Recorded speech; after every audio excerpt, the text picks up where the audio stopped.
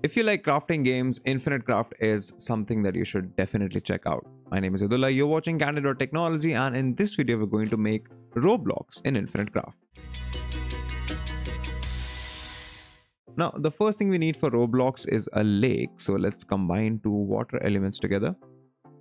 Then we need to combine fire and water to get steam.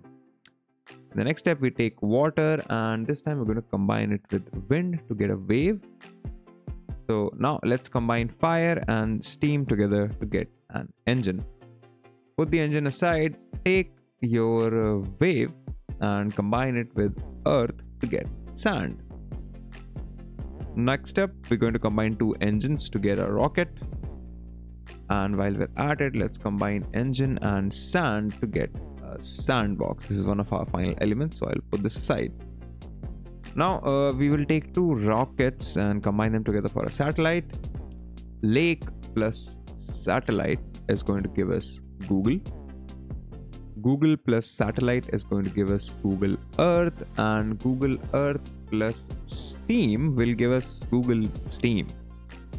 And in the final step, you combine Google Steam and Sandbox together to get Roblox, and that's how you can make Roblox in Infinite Craft.